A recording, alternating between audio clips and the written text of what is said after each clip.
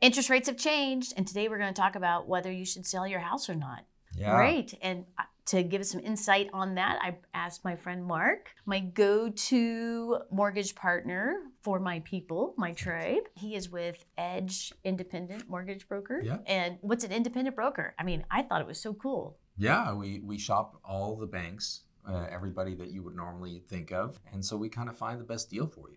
Very nice. So talking about best deals these days. So everybody out there that had a best deal of interest rate of under 5%, let's say, should you sell? Because the home you're in now is just not working for you like it was just a couple of years ago. Yeah, that's it's a very, very important question to ask yourself. And everybody's situation is a little different. I've had clients who have actually decreased their monthly expenses by buying a bigger house. No kidding. And, so there are ways to actually make that work for you, even at a much higher interest rate. Okay. And so a lot of people are scared of giving up their 3.5% interest rate right now.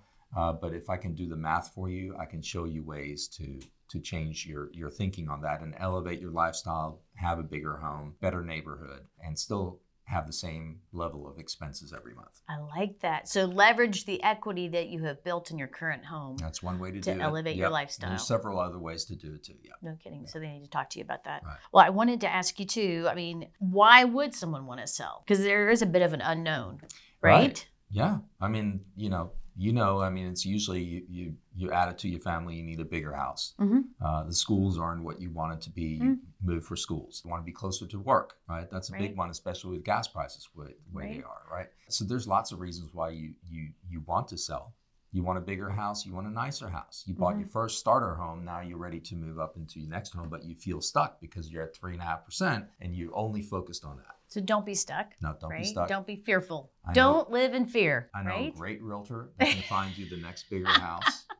Don't live fearful, live elevated, right? Yes, That's what you're saying. right. Yeah, I love it. Essentially, you're saying the smart move would be to go ahead, make plans, consult with someone, perhaps. Explore your options. And lock in today's rate. Yeah, because rates can go up, can go down, right? But you always have the option to refinance down the road. So even if it's 6% today, it could drop back to 5%, and let's refinance. There you go. And then you lock in that rate. But if it goes to 8 or 9%, you're going to look pretty smart at 6%. So it's kind of like if someone had bought Apple stock. Oh yeah, you bought Amazon at $100 and now it's $2,000. Right, But you were thinking about it could have gone to zero, but it didn't. It went to 2,000. So there you go. Yeah.